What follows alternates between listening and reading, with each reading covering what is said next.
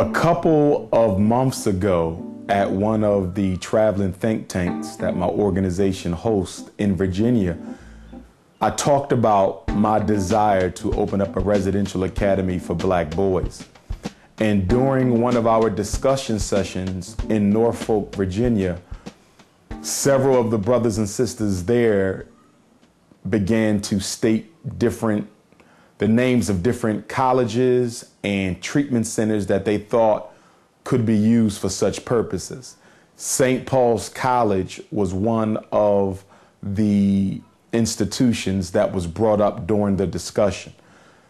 This was probably almost a year ago. We began calling and emailing the college, attempting to determine whether or not the college was in fact up for sale. We got no responses. And then suddenly, about 2 months ago, I get a text message from one of the brothers there in Virginia who said, "Umar, the school is going up for auction next week." I couldn't believe it. I said, how can this be when we've been trying to get in contact with them for months? So I rushed and I sent the email to the realty company that was representing the college.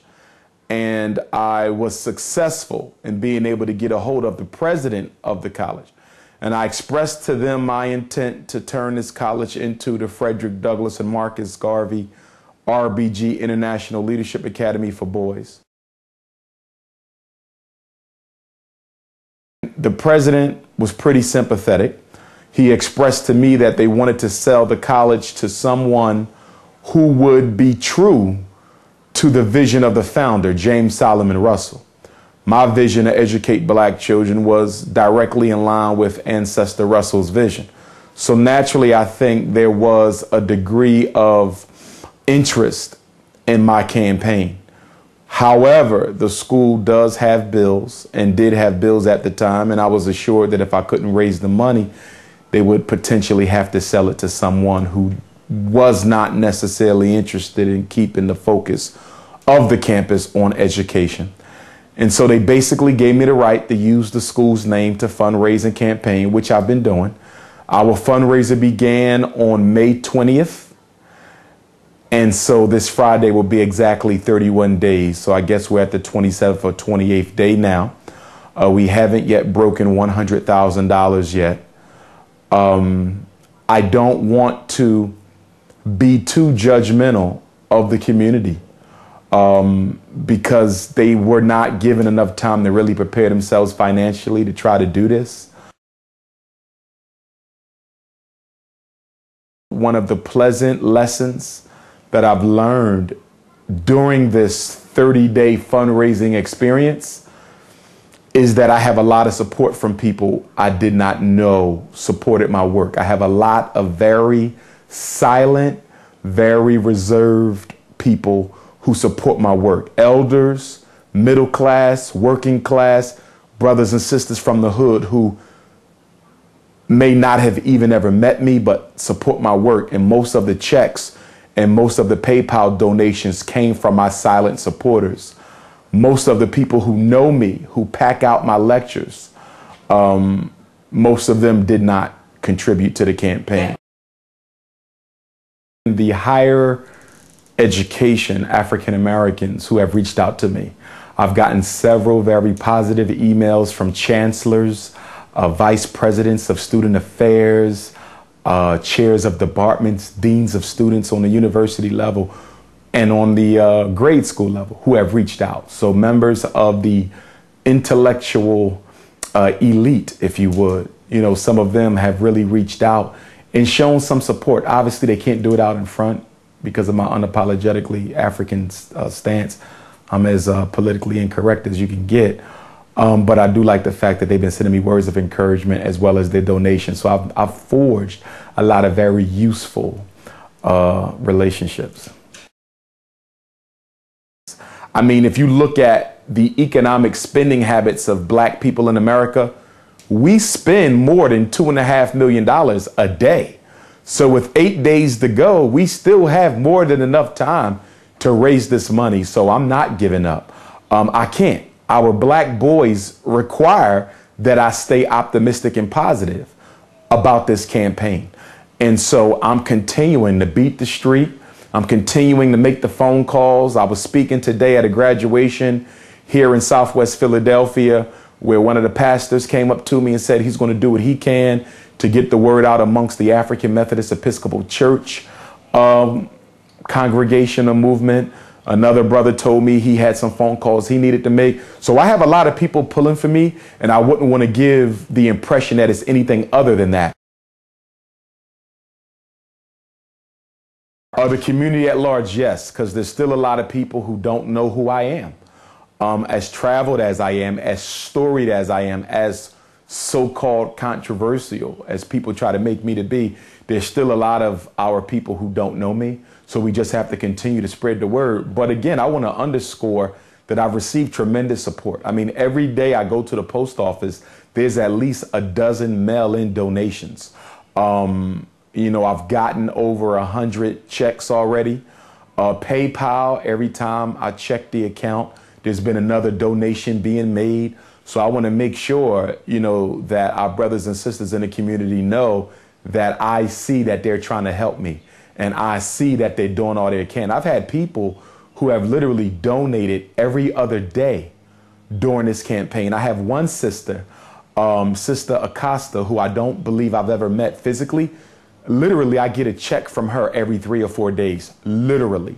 I have one brother out of London who's making a donation every 3 or 4 days from London on PayPal. So I have tremendous support. It's just that from the people who claim to be about this type of work, the support hasn't been there from that small so-called conscious community.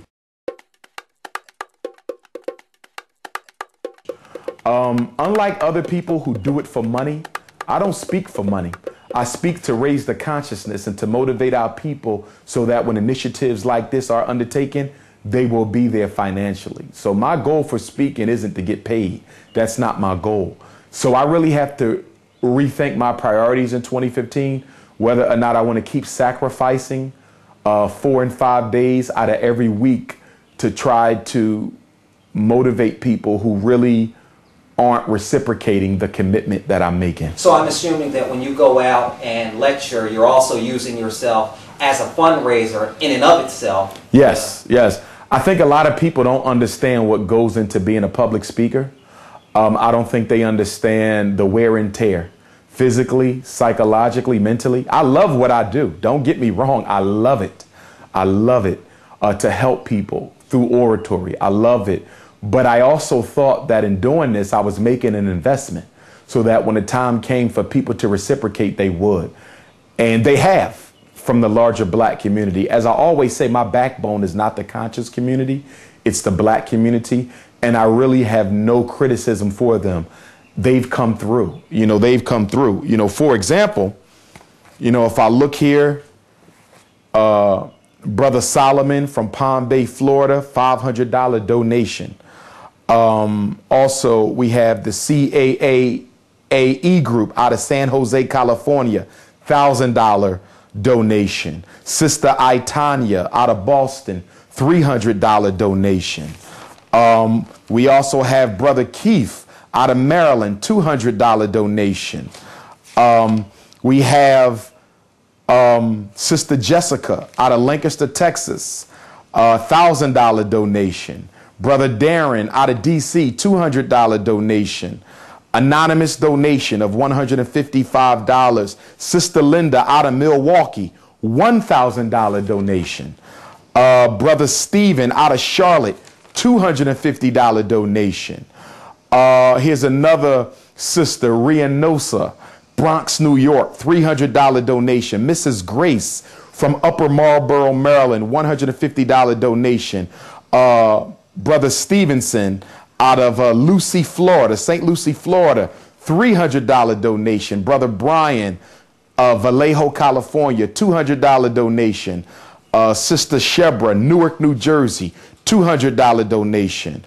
Miss Samantha Acosta out of Georgia, she's been sending me a donation literally like every other day. She's giving nearly 200, if not more dollars.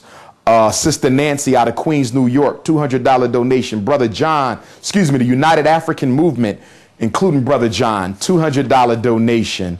PIAC out of Newberry, South Carolina. I think that's my brother Kwame and company, $200 donation. Sister Anitra out of Mississippi, $500 donation. Brother Lester out of Chicago, $1,000 donation.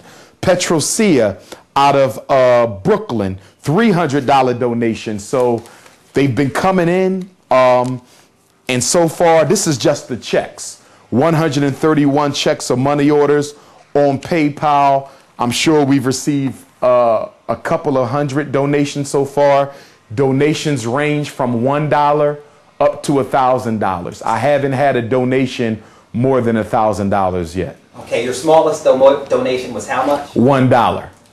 And I respect that, because some of our people are in such financial straits that that's all they can give. And I know for them to only give me $1 meant that they really ain't even have that to give, but they found a way to do it, because donating $1 on PayPal costs you more than $1. The transaction fee, is a couple of dollars. So whether it's $1 or $1,000, I really want to say thank you. A deep thank you to everyone who's donated to the campaign. And again, most of them are silent supporters. Almost none of those names I gave to you are members of the conscious community. I've gotten a lot of positive feedback. Just to read some of the notes that have been included with some of the donation checks that I've received. Dr. Johnson, thank you for all you're doing. I plan to send more later on. Every little bit counts. I'm going to start a Facebook campaign for brothers to save their spare change and donate it to the Academy. If there's anything else I can do, help me, let me know. Greetings, Dr. Johnson. Keep going strong. Your words and knowledge. Africans, those of us in America, need to hear and face the truth. This isn't about attacking religion, because regardless of what you believe, we as a people still have to work together. I am African, not because I was born in Africa, but because Africa was born in me. Our unity is more powerful than an atomic bomb. I'm a follower of Minister Farrakhan, and we agree on many things. So in the spirit of true brotherhood and love for our people, I wish you success. That came from a brother from the Nation of Islam sending me some support. Dr. Johnson, I'm honored to give you a donation for the school. I wish I could give more, but I have a wedding to pay for, but I do plan to send more later on. Dr. Johnson, thank you for your hard work and determination. I have met a lot of conscious brothers and sisters, but you are the greatest. I can see the blood of Frederick Douglass in you and your speeches. I can see Marcus Garvey's spirit in your base, in your organizational skills and building platform. Keep up the good and mighty work. Our master teachers and all African people, as I make my first donation, I hope to be a philanthropist for the Pan-African movement. Good day, Dr. Johnson. I want to make a small donation towards your acquisition of the school. This is from a sister out of Washington, D.C. I hope you reach your goal. I hope you get that beautiful campus so we can have a place for our young brothers and sisters. Thanks for all of your hard work. I will be on the lookout for updates. Dr. Johnson, let me applaud you for your vision and dedication. I just learned about you through the diverse issues in higher education news. I went to your website and discovered the wonderful work. This is a small donation, but I will do my part to help spread the words. I support your goals. Stay strong. I'm praying that you get the resources you need for your school. And then the last one I'll read, and I have much, much more. I'm excited about the school you're endeavoring to build. Please find my resume enclosed. I'm interested in being of service to you and our youth. Please keep me informed about the progress that you are making. If I can be of help in any way, please contact me. So I've been getting these every day, emails, Facebooks, tweets, texts, Instagrams, WhatsApps, you name it. Again, I am very, very humbled and honored by the support that I have gotten from the overall Black community. Had it not been for them, we wouldn't have even been as successful as we are. It's only been 27 days. And in 27 days, we're still under $100,000, but we're not far from it either, And so I have to say that most people would be satisfied to do that well in 27 days. And so I should not be so eager and so impatient to not recognize that my people really did come through for me, even if I'm not successful in getting to school on Wednesday. What we do need, we've already received resumes for those, not to mention my own inner circle of educators. So in terms of the staffing, we're fine. Operating the school is the least of my worries. That's what I look forward to. That's going to be the best part, getting them children in there and giving them an education that nobody else is giving them. And please, people, stop asking me to do a homeschool. I'm not interested in no homeschool.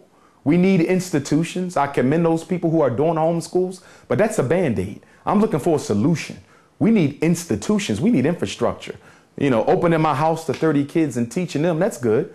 But that's not what we need. We need institutions with infrastructure for our children where we can educate, you know, hundreds of them and begin to socialize them together and reacculturate them. I'm not interested in a homeschool. I commend those people who are doing that, but that's not enough for me. We need real schools, not homeschools. What I'm doing is I am formulating a database. So when the time comes for me to start hiring staff and faculty, I will already have a database of expertise. And so when it's time to start tapping into people's experience and training levels and aptitude, and when it's time to start interviewing for key positions and all positions, I won't have to go putting out help wanted signs. I will already have a database of African people who I can tap into. So you have put it out there. Oh, yes, it's out there. We've received over 200 resumes. Over 200 resumes, which is quite ambitious. Of course, I need everyone who sent a resume to make a donation to the school before Wednesday. Because obviously people who have donated, they will be given a degree of preference when it comes to hiring and when it comes to admitting children into our school, because they went above and beyond the call of duty, and I'm going to make sure that they are honored. I'm going to have some sort of a honorary system for people who donate, and because they make up the first wave of donors, when the St. Paul's campaign closes, I want to make sure that they are honored. So when FDMG is open, whether it's at St. Paul's or at another location, I'm going to make sure that I honor these people, whether they gave $1 or $1,000 in trying to help me to achieve this goal in such a short span of time. And for those who gave above and beyond, there will be extra a reward for those who gave the 500s and gave the $1,000 donations. I want to give them an extra special thank you, because they didn't have to do that. They went above and beyond the call of duty in writing out $500 and $1,000 checks. And these came from individuals, by the way. These are not organizational checks. You know, they came from individuals. And so for somebody to care enough about what I'm doing and care enough about the future of black boys to give me $1,000, money don't come easy for black people, definitely not in these economic times. So I'm going to make sure I honor each and every one of them, whether they gave $1 or $1,000. But for those who gave above, who gave $500 and above, I want to give them a special token of appreciation. I've gotten a couple. The CAAAE organization, they have donated.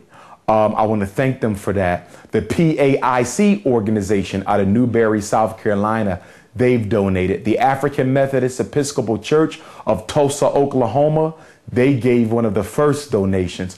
The United African Movement, led by Queen Mother Leola and Attorney at War Alton Maddox, they donated. So I did receive a couple of organization checks, and I'm leaving out a few.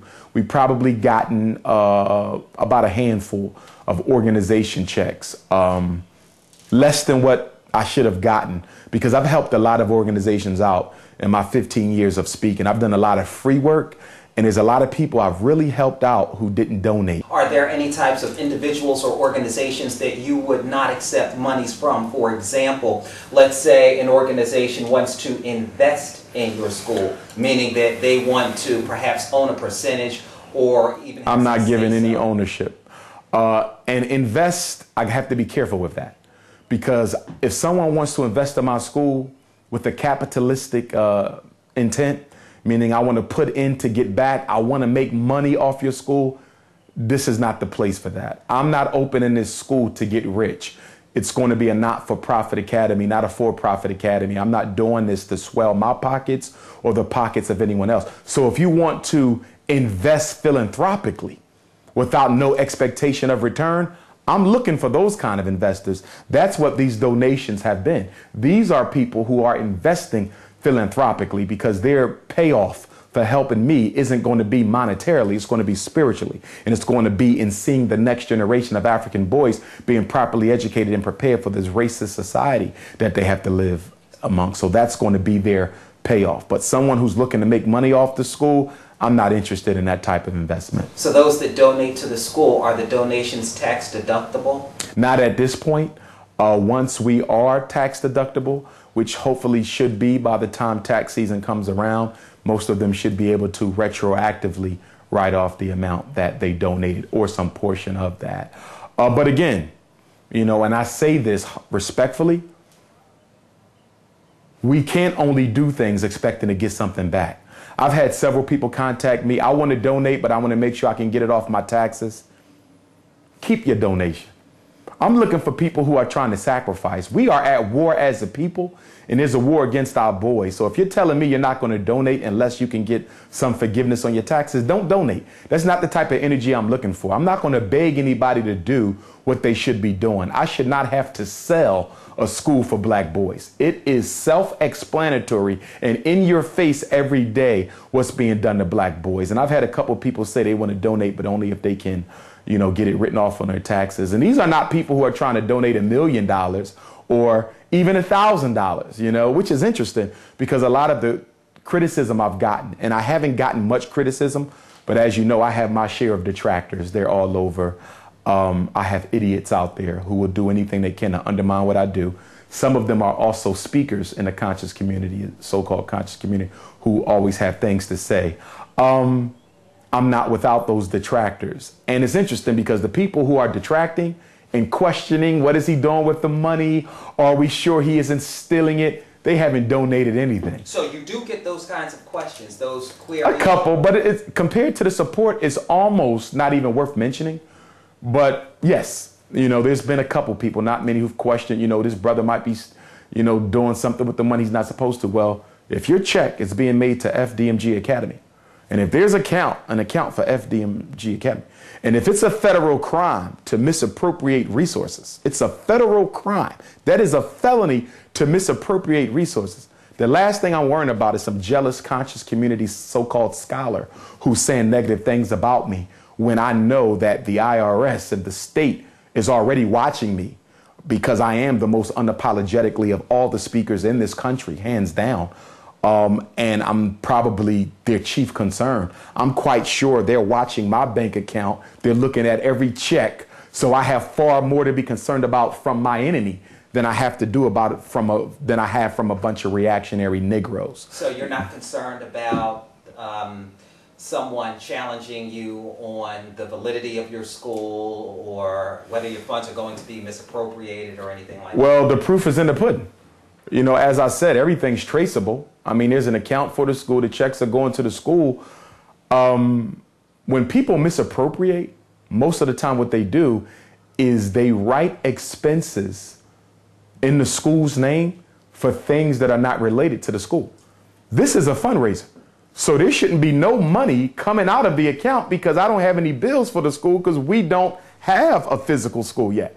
So if I was taking out a check to get something done, okay, I would expect some questions like, what are you spending this fundraising money on? You don't even have a school yet. So the money is only going into the account. There's nothing coming out of the account because we don't have a school yet. You see, so I don't mind the questions because I'm not a crook or a thief, but it does bother me because we have had black leaders who have robbed us blind and they never get these questions. We got black churches who rob us blind every Saturday, Sunday. Not every church, but many of them, they don't get these questions. You know, so it's interesting that I would get these questions with a track record that I have of being honest and giving so much of my free time for stuff that other people charge tens of thousands of dollars for. But again, it's only been a few people. And most of the people who have scrutinized. What am I doing with this money? Even though I have a website, even though there's a video, even though we're in the process of getting all paperwork that needs to be done. Most of them are enemies anyway, so it doesn't really matter. What about, just change gears for a bit, this is a big undertaking and no one person can do it all on their own. Now I'm assuming that you have a team that's helping you with this. Can you speak to that? How's your team coming along? How are they feeling about the fundraising process, etc.? Well, I mean, I have people who are out there doing all they can to get as many donations as we can. But we're optimistic. I'm going to remain optimistic. I can't quit, on our boys. This was an extravagant undertaking, but it was realistic. Black people gross $1 trillion every year in the American economy. A $5 million campaign for people who gross $1 trillion, for people who spend over $295 billion on clothes every year. What's $5 million? The asking price at the auction on Wednesday is $2.5 million. What's $2.5 million to people who spend more than that on alcohol and cigarettes? It's nothing. So was it extravagant? From the perspective that our people have their priorities out of order, it was kind of extravagant. But from the perspective that we clearly have it within our economic capability to help Dr. Umar raise this money, it wasn't extravagant at all. And we still have the time. I'm not giving up. But with the money that has been collected, it will automatically be redirected into the next fundraiser. I'm looking at other campuses, other colleges. Nothing stops. I always have several irons in the fire. I'm looking at some property in Jersey. I'm looking at some things in Philadelphia. I'm looking at some things in Detroit. So we'll continue, and all of that money will be redirected to whatever property we attempt to acquire. The fundraiser won't stop. It will be redirected from St. Paul's.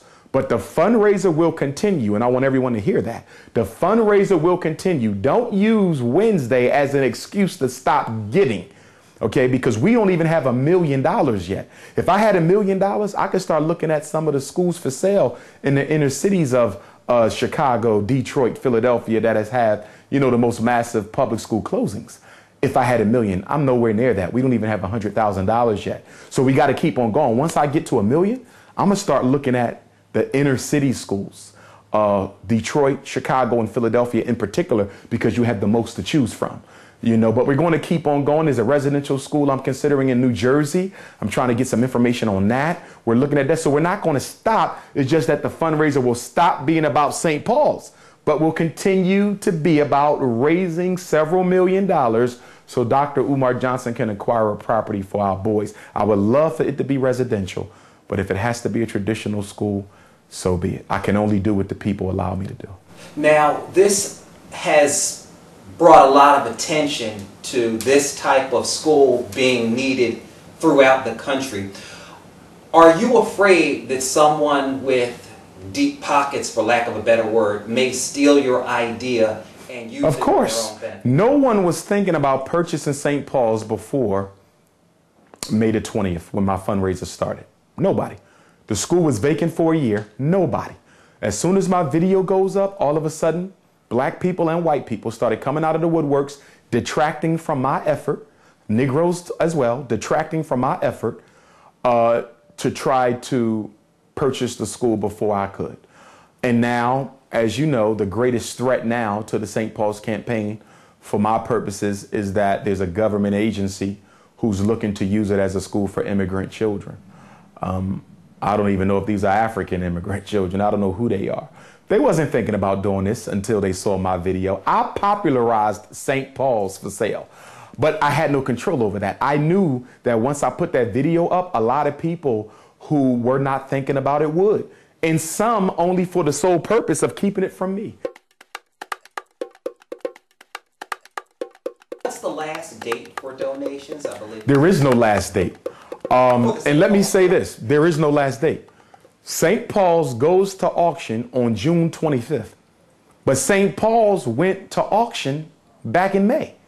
Remember, I visited St. Paul's after the last auction because they didn't get the price that they were looking for. They didn't get the interest that they were looking for. So it's a good possibility that if that government agency does not buy that school, if they don't produce that $2.5 million, then guess what? The school is still available, which is why I'm saying I don't want people to stop donating on Wednesday. Keep on donating, because I have a direct line of communication to the president of the college, and I have a direct line of communication to the realty company. So if it's not sold, and I will know that, the very next day, I'm going to get in contact with them and say, did y'all sell that campus at the auction? Was there a bid that was acceptable? You see, and if it wasn't, guess what? We still have time. Remember, the school been closed for a year. So I don't know if there's going to be people jumping for joy on Wednesday, June the 25th, to buy a college in the middle of nowhere surrounded by an African-American community. So it's just another auction date. They've had previous auction dates. The fight must go on. Keep on donating. Because guess what? If they don't get it, they're going to do what? Set another auction date 30 to 60 days from now. And maybe 30 to 60 days from now, we'll have the $2.5 million. So don't stop. And if they do sell the school, don't stop. I'm looking. Let's look a little bit further down the not too distant future. Let's say you acquire the college. Then what? If I acquire the college in August, we should be ready with a couple of grades that we can start in next August of 2015. We won't be able to have the college fully operable from pre-K to 12, which is my vision, pre-K to 12 elementary school, but we will be able to start somewhere between 4th and the 7th grade. I'm confident of that. If we get that campus this summer, we will be open next summer with a couple of grades operating. I can guarantee that.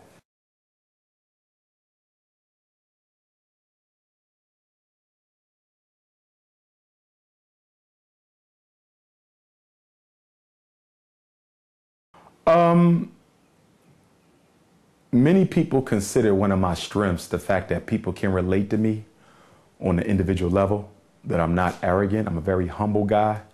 Although in my oratory, it might not appear to be that way. Anybody can come up to me and have a conversation.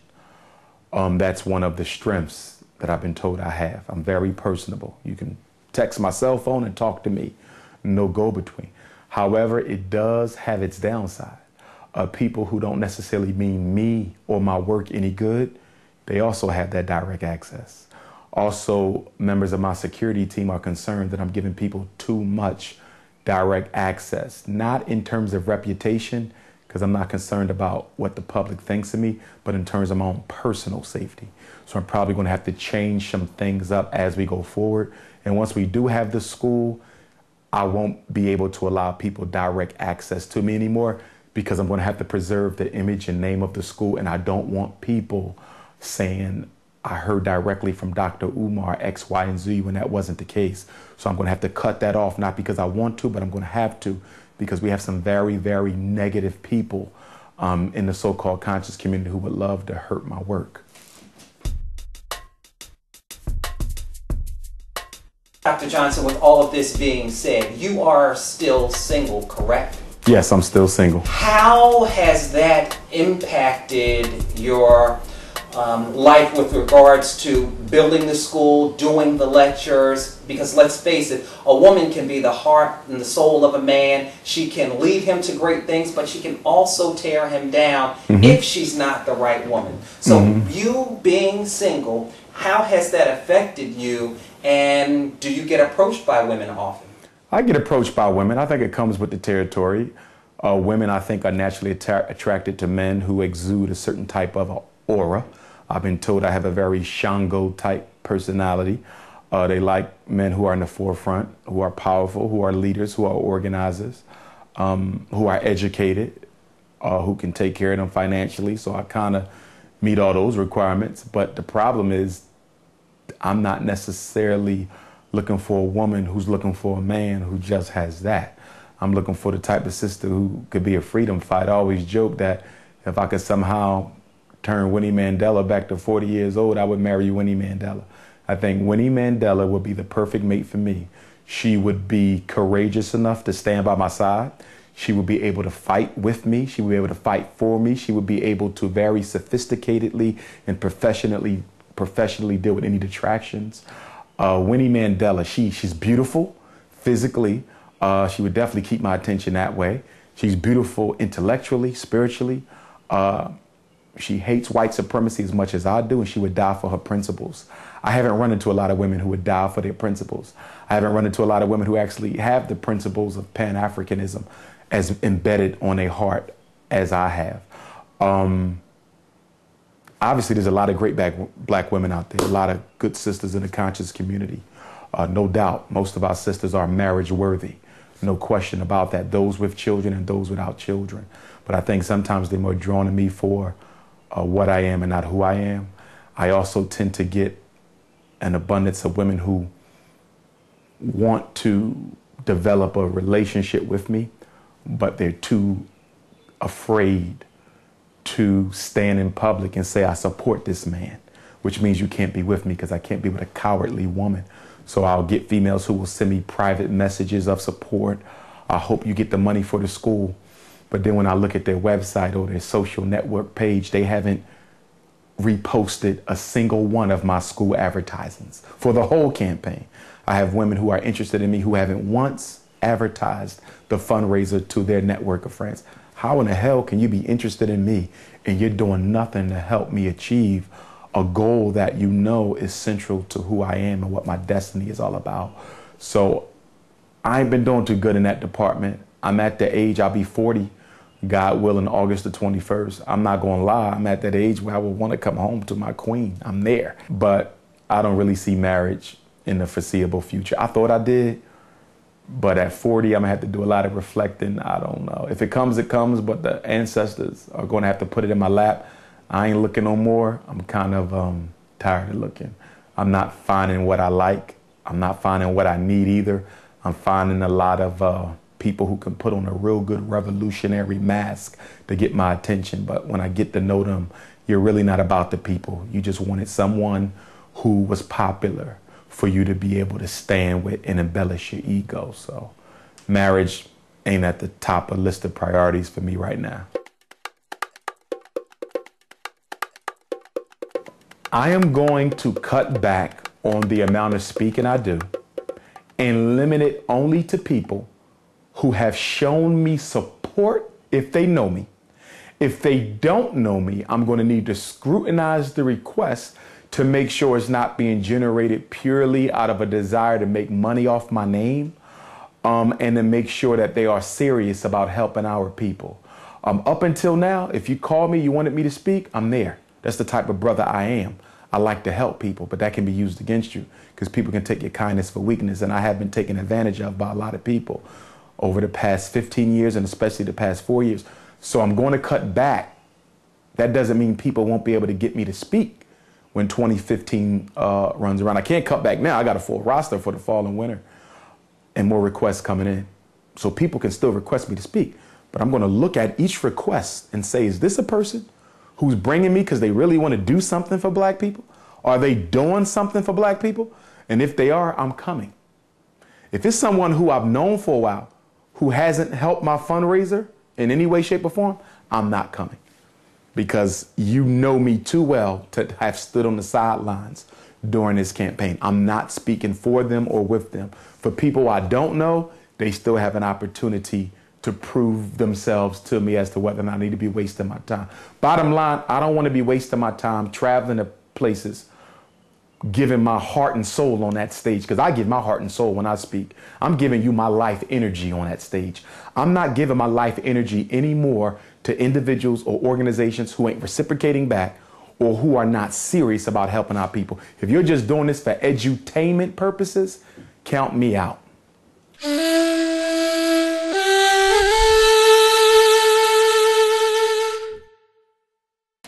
I just want to say thank you to everyone who has supported me.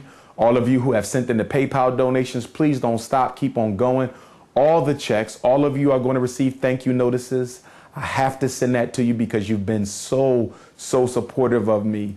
The $500 checks, the $50 checks, the $100 checks, the $1 PayPal donations, the $10 checks, the $15 checks.